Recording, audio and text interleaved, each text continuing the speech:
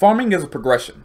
First and foremost, let's just draw a line in the sand here. I don't recommend making a farmer 6-star first, period, at all, not whatsoever, period. Like it's probably the most pointless recommendation I've ever heard. But let me explain to you why. So for those of you who are still here who haven't like rage quit the video because I said don't 6-star your farmer first. The reason being is this. As you guys know, runes are the most important thing for you to do in this game because that determines the strength of your monster. It's just like when you start playing an RPG and you're like, man, I gotta find a way to get that best weapon. You get that best weapon and then all of a sudden your team is just the shit, right? Hashtag the shit. So runes are the most important. So what happens is in a situation is when you start this game, right? You're going to go into a craze. Com is trying to get as much money out of you as possible, of course, which is understandable because they're a video game company. You know, you're overwhelmed with this monster collection. You're like, oh my god, I got to catch them all. So in an attempt to summon all the monsters in the world, you're buying summoning packs, you're doing your thing. So now you got all these monsters. How do you level them? Right? So you go online, you Google, you YouTube, you say, oh, how do I level up my monsters quickly? You find the nearest farming guide. People are going to be like, 6-star your farmer first. You're like, okay, boom, on it. You 6-star your farmer first. You get to a point you have a 6-star farmer. You know, at this point, you've already cleared Famine. You got your Light and Dark Scroll, and then you go into Famine, and then you lose. Why? Why do you lose? Because your runes are shit. So now you have a 6-star. Okay, you've wasted all of your units. You fed all of your monsters. You have no dungeon team, no nothing, because you spread yourself so thin, and you made your 6-star. Okay, you got a 6-star now that is unable to do shit. Right? All he can do is level up units. So in terms of runes, that puts you that forces you in a situation where now you're basically stuck in the scenario, and you're left to your whims at whatever hell stage you could successfully clear, which is probably Garen Forest, Mount Sis, Mount White, or Kabir Ruins at best. Okay, depending on the element and type of your unit. So you're stuck in those first four stages. Period. Now, with that being said, with the 6-star farmer, do you have an option if you're able to solo hell in all 4 of those stages? Of course, you can farm 4-star runes in hell on the hell boss if you can clear the hell boss consistently. If you need fatal, you're going to be kind of in a pickle though because the golems on the hell stage are kind of tough. And I don't mean tough like tough, but like, you know, they're defensive units, so obviously they're a little bit harder to kill, especially if your chosen 6-star farmer has an element disadvantage or he doesn't have defense break or deal enough damage, which he probably won't because you won't have the runes required for him to be efficient. So in order to avoid that situation, what I recommend is building a team of 5-stars, specifically your dungeon team first, moving into Karos, getting the runes that you need, and then making your farmer later. The reason why I recommend that is because in Mount Sis, Garen Forest, Mount Sis specifically, in Mount Sis, it's the easiest hell stage to farm. Literally, if you have a 3-star with element advantage or 4-star with element advantage or, you know, whatever, with decent runes, specifically meaning that they meet the rune criteria that they need. So if they're an attack type, their attack crit rate attack, percentages, of course, guys, or their attack percent, crit damage, attack percent with high enough crit rate. Again, these are the runes that you'll be getting from Karos. These stages are relatively easy to farm, guys. You know, so it's just like you can take, for instance, do I have any rune 3-stars on me right now? Who do we have? We got McKean. Alright, so McKean right now is ruined as a water attacker. So we'll use McKean. Alright. So she's a 4-star right now, just, you know, barely awakened. And we'll take her to stage 2 because that's, you know, obviously the corresponding stage and she has the best chance to win here. She has no defense break. Obviously, she has her own little heal. But we'll take her in here and I'll show you guys. This is a hell stage. Literally, any 3-star, like you can take a 3-star beefy unit, HP type, defense type, attack type, whatever type, and take them in here and find success. you know what I'm saying? And be able to solo farm or do whatever you need to farm. And there's not heavy requirements. And this is why I recommend 5-starring a team first. Because with a 4-star unit, you can solo farm a hell stage. You can still get experience. Is it going to be the best? No. It's not going to be the best in experience. Is it going to be the best in energy return ratio? No. But as human beings, we have a tendency to want the best things in life without doing the work for them. So we just go in and be like, boom, I just want to do fame and hell right out the gate with my water slime, just because such and such told me to do it. And unfortunately in life, I mean, that's just not how it works. So when you guys are going through these things, and this is why I don't recommend 6-starring a farmer first, is not because, you know, whatever, you know, the clouds aren't aligned or the stars aren't aligned or whatever. It's just because you don't have to. I feel that your first 6 stars should be units that support your cause, specifically Vero, units that you're going to be with for a long time. Not units that you might 6-star now because you think you need a farmer and then never use it again for the rest of your Summoner's War existence. Because the problem with 6-starring a farmer early on is chances are, really, you probably will not use that unit ever again. Unless it's like a Nat 5 or a crazy Nat 4 that you know you're going to be using for all of progression. But how would you know that as a beginning player? You won't. So in order to save you the wasted resources, because in this game you're going to pull good units. No matter who you are, no matter where you are, no matter how long it takes, you're eventually going to pull great units. So I don't want you to waste the resources up front when you could be using those resources to evolve and move further in Carol's dungeon. So, after we talked about that, and I showed you guys the example, how do you make your farmer? Okay? When you're building a farmer, guys, it's all about runes and elemental advantage. So, based on an element, so give me an element. Let's say we did fire. You pick Garen Force. You're building a fire damage unit. Then you're going to find a floor that's all wind or mixed with fire and wind. Then you have your stage. You will not go to a stage that has water in it, okay?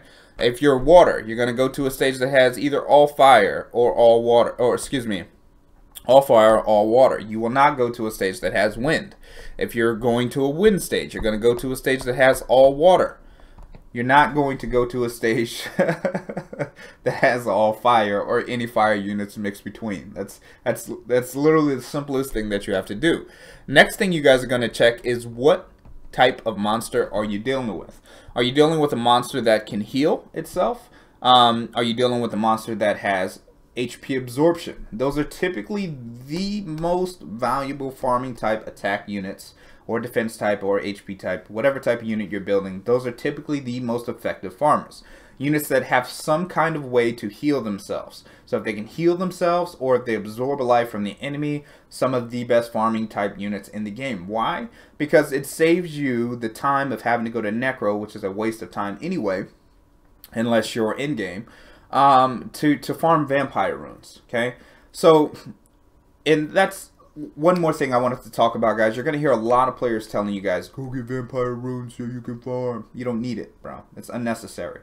If you're solo farming, if you're trying to power level any type of unit solo, let's say in Mount Sis, you're getting almost 10,000 XP a stage, and you only need basically a well-run 3-star or a well-run 4-star to do it, you know? So, it's just unnecessary. And as your runes get better, guys, your farming stage will naturally get better. So, in terms of everything else, it's just excuse me. So, wow, I can't talk. But as you guys get better, okay, so like your runes get better, your grade gets better. Your 4-star is going to turn into a 5-star. Your 5-star is eventually going to turn into a 6-star. You're going to find yourself moving forward. You'll find that same wind unit that you were only able to do Mount Sis stage 3 with is now able to do Hide and Eye Hell stage 5. Then you'll find as you evolve, now your fire unit that you've been focusing on, that's been working so hard in Mount Sis or Kabir Ruins, is now able to do Tamor Desert, you know, on Hell. Okay, or your water unit that's been working so hard, has been stuck in Mount Sis for ages, or Mount White Ragon, is now able to do Rophagus Ruins on Hell, Treachery, Boss. You know what I'm saying? So that's just something that you guys will look at, and your units will constantly evolve. So how do you pick your initial farmer? So my strategy, and this is what I teach. I mean, you guys can go either way. You guys can go scenario farming if you guys choose to. If that's your preferred mode, that's fine. But what I like to show people is that I like to condense all of your moves in chess or in life, guys. You don't have to be 10 steps ahead of your opponent. You just have to make sure that your next move is the best move that you make. Period. So what I recommend is when you guys, like for those of you guys who have seen my other videos, like my Giants guides and all that other stuff, when you guys are building your Giants team, because that's essentially the first team that you're going to build, typically most of the time your team is going to be some kind of leader that influences your HP or defense. You're going to have some kind of attacker, okay? Usually a wind attacker, or whatever attacker you guys have chosen for your Giants progression. The rest of your team will be supports, but that attacker for your Giants team will usually be your farmer. The reason why is because why build 5,000 units when you can build one team that does everything for you? Like I cannot stress this enough, guys. Your Giants team will be your B10 Magic team, will be your B10 Elements team, will be your TOA 100 team. I cannot stress this to you guys enough. Like literally, like your Giants team can get you through most of all the game content until you start getting into more advanced things. But that Giants team you can focus on and literally do everything with. So why build 50 units when you can build 5 units that can take care of most everything for you until you're ready to get into later Dragons, Necropolis, etc. Right? So your Giants attacker, whoever that is, let's say for example your Giants attacker ended up being, I don't know, Marble. Where's Marble at? Where's he at? Or Olivine, sorry. But your Giants attacker ended up being Marble, okay? Marble is kicking it here. He's at 4-star. So now, let's just pretend that, not Marble. I keep calling him a different name, but Olivine, sorry. Olivine. Let's say Olivine is your Giants attacker. You're using him because he removes negative effects and he increases attack bar. So where do you farm him with? So now you're working on him. You're getting his damage up. So in the meantime, you're in Giants. You're working on him. He's 4-star, 5-star, or you're working on 6-starring him, and you need to level him, and you need to level fodder. What do? You take his ass right to Mount Sis at stage 3. If he's stronger than what my Olivine is, you take him to Mount White, Hell, you know. Or if he's stronger than that, you take him to High Night Ruins, stage 4 or stage 5, excuse me. And it's really just that progression, guys. It's really just that simple. My job is to condense your moves so you have more power, more flexibility to choose and build who you want to build later. So we have to lock the foundations in place in terms of building a farmer for you guys to get everything squared away to make your life as easy as possible so you can enjoy the fun things in Summoner's War. Which is not scenario farming or essence grinding. just saying. So again, you know, the simplest way, guys, to make a farmer is to select an attacker that's, you know, in your dungeon team. So if that attacker's in your dungeon team, it minimizes the amount of stuff that you're going to have to focus on. Now again, if they have life drain or stuff like that, are they more effective? Of course. If you have a unit like Trevor whose power increases as they get weaker, of course. I mean, are there clutch units? Yes. But you can essentially use any type of unit. So now let's get down to the nitty gritty. Okay, so now that we've explained, and let's just rehash everything. So shortcut mode is how to build a farmer. Select elemental affinity. Make sure that that element is strong against the stage that you're going to. Make sure the rune criteria is matching because, you know, that's what it is. And then the most effective way to pick it is going to be through Karos Dungeon. For the rune effectiveness, you know, you guys should watch, definitely watch the rune guide videos because those go more in depth, and the type guide videos that I've posted, those will help you guys get a rune set going for your particular type of monster, guys. Again, very helpful videos for beginners and intermediates and people who are trying to optimize their rune power, but definitely check those out. So that's pretty much it. Simple guide to farming, condense your steps, elemental advantage, go to the stage that works for you on Hell, win the game. Okay, and you guys can start farming Hell stages very, very early on. That just is what it is. For everyone else, for all the sticklers out there that are like, why hasn't he cleared the map on Hell? It's because it doesn't matter. Until Com gives me some outstanding reward. This is my 3rd account now. Like, I'm not clearing Hell stages unless I absolutely need to. Okay. So for instance, like on Fame, stage 1 and 2 are literally the only stages that you're going to need. Unless you're trying to farm like 4 or 5-star revenge runes from the boss, which I don't care about because I'm in Karos. Makes sense?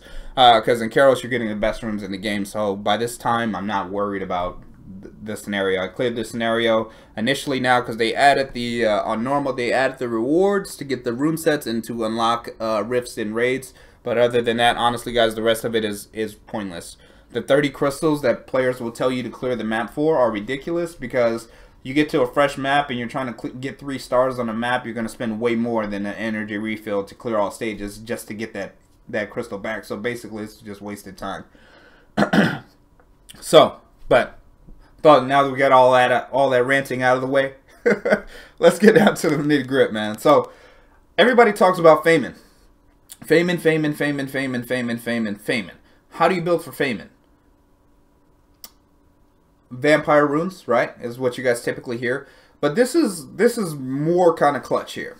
In Fayman, guys, normal and hard are your best friends. Hard mode is probably the best farming plays, period, in the game. Why? Because a lot of times you're getting 3 energy back per clear. So it's turning Fayman into a 1 energy run, okay? Which makes Fayman the most efficient place to farm. How do you farm Fayman? You build a water attacker. When do you farm Fayman? When you're building your dragon's team.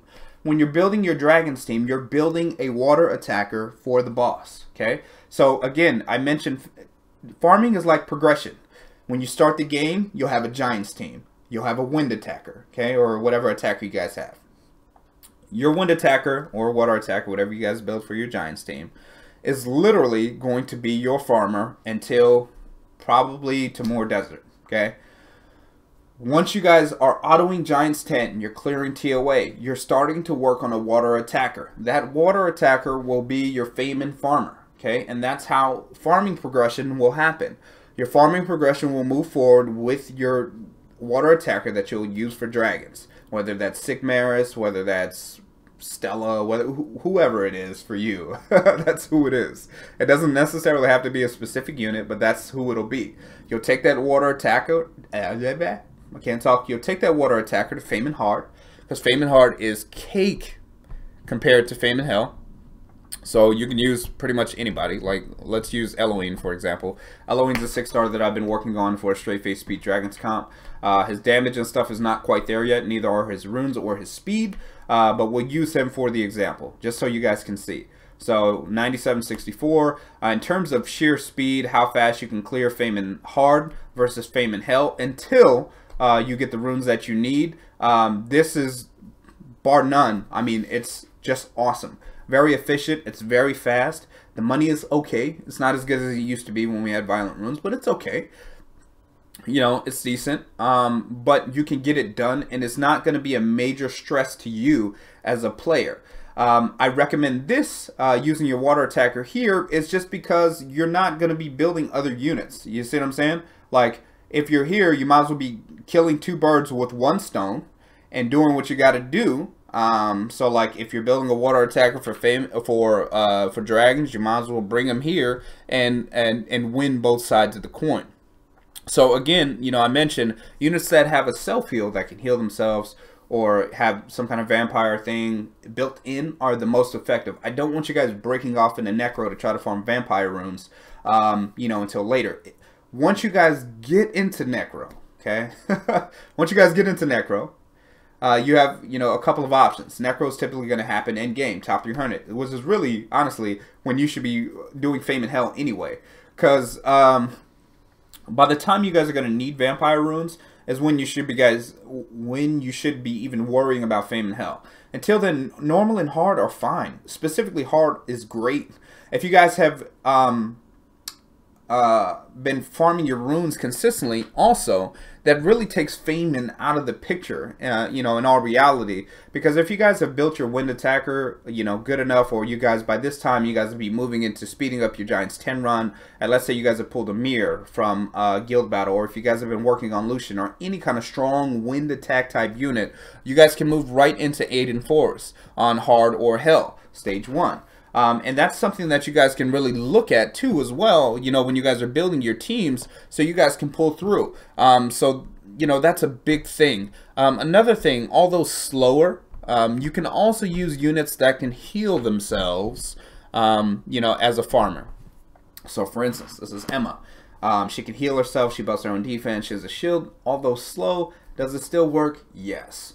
So for you free-to-play players out there who are worried about letting your energy refill while you guys are farming, so you guys tend to like longer clear times, units that can heal themselves and buff themselves are also viable additions in farming Fame and Hell, guys. So that's pretty much it. I mean, we covered it all, guys. To give it a short recap on how to build a farmer, elemental advantage. Basically pick the farmer that's going to be your attacker in your corresponding team. Your Giant's attacker will be your first farmer. After that, your second farmer will be your Dragon's attacker as you move into Famine. If you decide to do a one-stop shop, you could just make your wind attacker from Giants your farmer throughout the whole damn game, because that would take you all the way to Aiden. And of course, as you guys move into Necro raids and you have better runes and all that jazz, you can move into later stages, specifically like Chiruka Remains and stuff like that, to get the maximum amount of experience necessary. If you guys are wondering about rifts now, the dimensional rifts or whatever, because those experiences, you know, obviously is insane because it's really fast. That is specifically just going to be elemental advantage again as well, and just being able to do that normal or hard to just be up to you. If you have a unit again that can absorb life or is rune vampire, you know, at that stage in your game, then that will be more effective. But I mean, that covers it, guys. That's how you effectively build a farmer. I think we got it all. I think we covered it all. If you guys like this video, if you guys learned a lot from this video and this helped clear up some stress for you from having to like build a farmer, because that's what everybody says, then definitely give this video a thumbs up. Let's get this video to 500 likes. And if you guys didn't learn shit, or if this video was terrible, thumb it down. But if you're going to thumb the video down, please tell me why, so we can continue to make the content that we bring to you guys better. But that covers it. I mean, I'm assuming you guys want to see if Emma, I was about to call her Elsa. but I'm assuming you guys want to see if Emma over here at level 33 is going to finish this. But yeah, so I guess we'll finish. What do you guys want to talk about, you know, while we do this? I don't know. But no, actually, we'll just call her, guys, because she's probably going to be here for like another 2 minutes, and I don't know if you guys want to sit here for 2 minutes and watch this, because self-healing, oh my god, and glancing hit and defense break takes a long time. But yeah, but thank you guys all so much for tuning in. I love you guys. We're pulling close to 6,000 subscribers, guys. Let's help as many players as we can. Share the video. But I love you guys. We'll catch you in the next video. Peace.